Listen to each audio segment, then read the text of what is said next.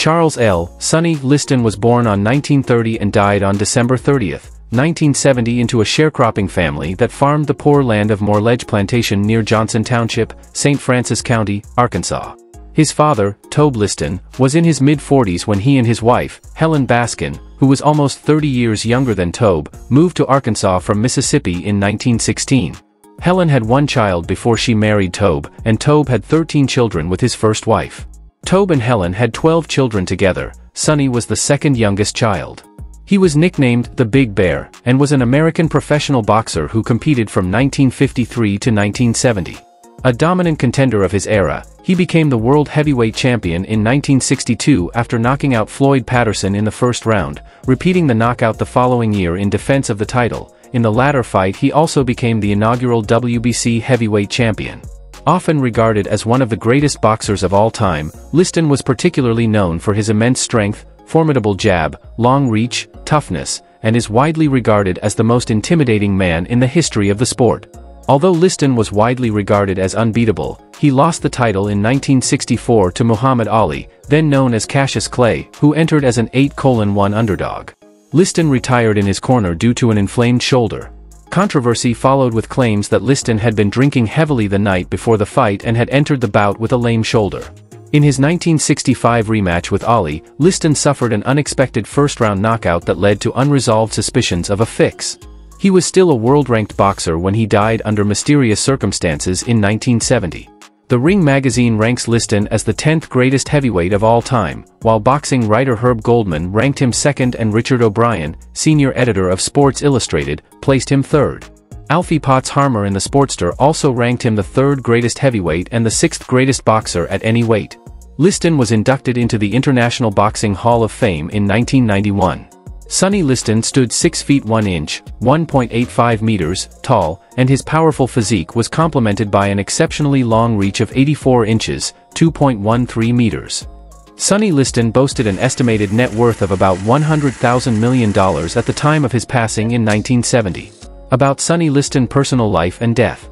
Liston married Geraldine Chambers in St. Louis, Missouri, on September 3, 1957. Geraldine had a daughter from a previous marriage, and the Listons subsequently adopted a boy from Sweden. Liston biographer Paul Gallender claims that Liston fathered several children, though none with his wife. Geraldine remembered her husband as "great with me, great with the kids. He was a gentleman." Although largely illiterate through lack of schooling, though not enumerate, Liston was a more complex and interesting individual than has often been acknowledged. Former light heavyweight champion Jose Torres said, "I have never met an athlete in baseball, basketball, or football who is smarter, more intelligent than Sonny Liston." Liston was found dead by his wife, Geraldine, in their Las Vegas home on January 5, 1971. On returning home from a 2-week trip, Geraldine had smelled a foul odor emanating from the main bedroom and on entering saw him slumped up against the bed, a broken foot bench on the floor. Authorities theorized that he was undressing for bed when he fell over backward with such force that he broke the rail of the bench. Geraldine called Liston's attorney and his doctor, but did not notify the police until 2 to 3 hours later. Following an investigation, Las Vegas police concluded there were no signs of foul play and declared Liston's death a heroin overdose. "It was common knowledge that Sonny was a heroin addict," said Sergeant Caputo, one of the investigating police officers. "The whole department knew about it." The date of death listed on his death certificate is December 30, 1970, which police estimated by judging the number of milk bottles and newspapers around the front door of the property. Coroner Mark Herman said traces of heroin byproducts were found in Liston's system, but not in amounts large enough to have caused his death. Also, scar tissue, possibly from needle marks, was found in the bend of Liston's left elbow. The toxicology report said his body was too decomposed for the tests to be conclusive. Officially, Liston died of lung congestion and heart failure. He had been suffering from hardening of the heart muscle and lung disease before his death. Liston had been hospitalized in early December, complaining of chest pains. Liston was buried at Paradise Memorial Gardens in Las Vegas, Nevada. The grave's marker plate bears the dedication, "A Man." About Sonny Liston professional career. Liston signed a contract in September 1953, proclaiming, "Whatever you tell me to do, I'll do." The only backers willing to put up the necessary money for him to turn professional were close to underworld figures, and Liston supplemented his income by working for racketeers as an intimidator enforcer. The connections to organized crime were an advantage early in his career but were later used against him.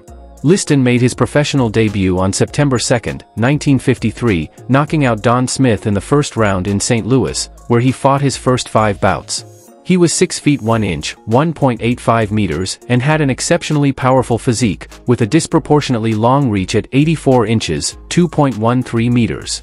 His fists measured 15 inches, 38 centimeters around, the largest of any heavyweight champion. Sports Illustrated writer Mort Charnick said his hands looked like cannonballs when he made them into fists.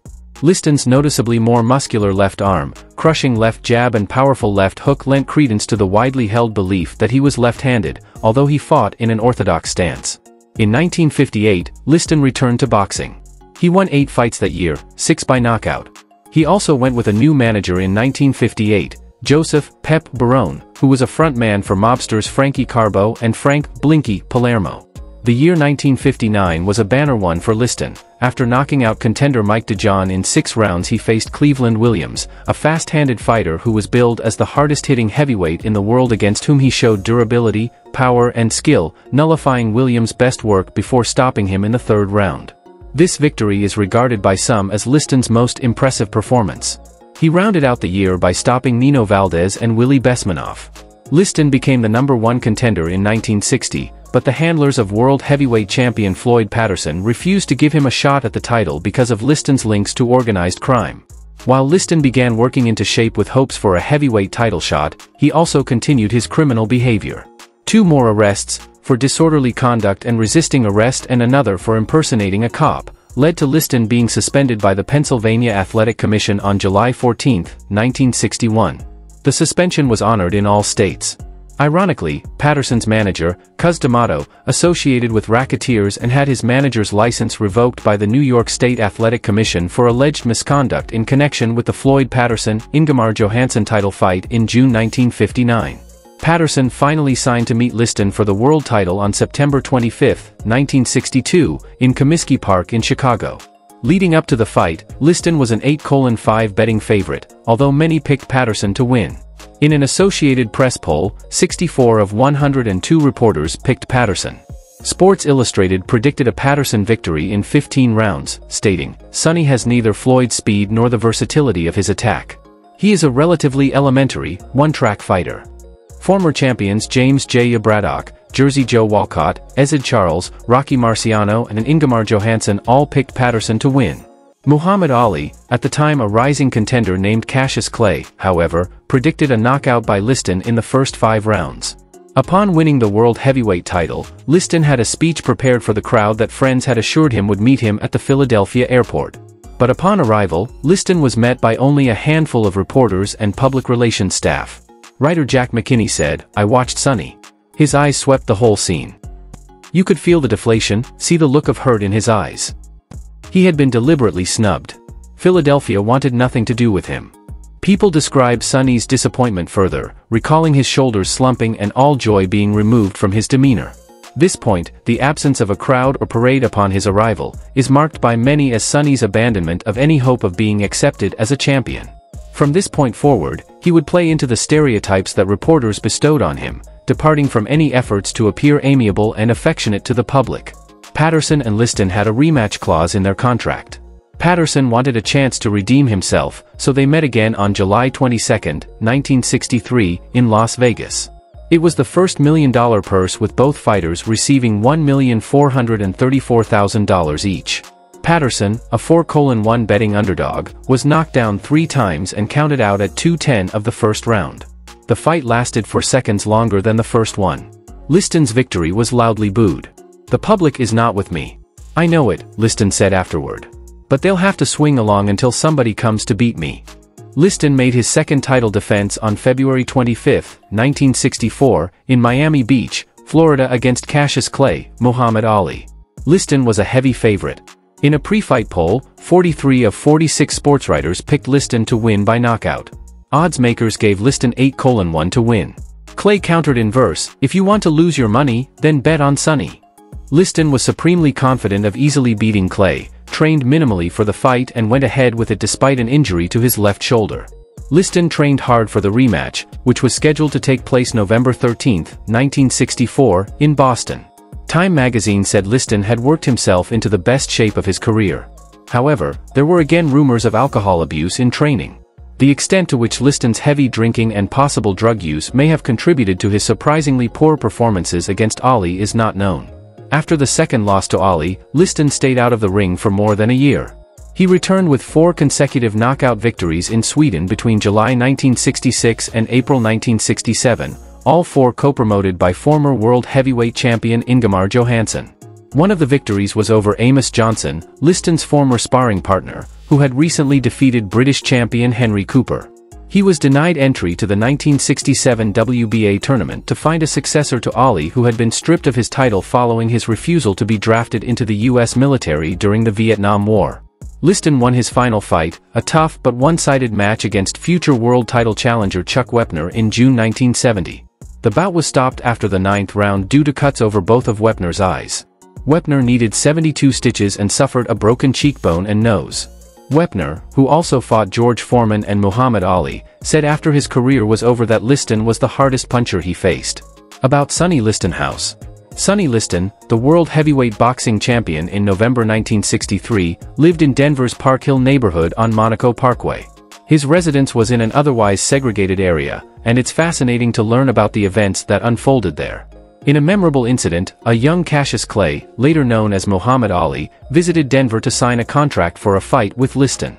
Ali's bus, boldly painted with slogans like "World's Most Colorful Fighter," "Cassius Clay," and "Sonny Liston will go in 8," roamed through Denver's 5 Points neighborhood, where residents watched in amazement. Ali playfully claimed he was bear hunting and declared that Liston was too ugly to be the champ, emphasizing that the champion should be as pretty as himself. Eventually, they found Liston's home on Monaco Parkway, and Clay's antics woke up the entire neighborhood. Liston, clad in polka-dotted pajamas and wielding a fireplace poker, confronted Clay. The police soon intervened, preventing a brawl. After losing his title to Ali in a rematch in Lewiston, Maine, Liston sold the residence. Unfortunately, Liston's life took a tragic turn, and he died under mysterious circumstances in Las Vegas. His legacy remains intertwined with the colorful history of boxing, and his house in Denver holds memories of those intense moments between fighters. That's all we have for you today. Please go ahead and give us a thumbs up, share to your friends, leave a comment, and do not forget to subscribe.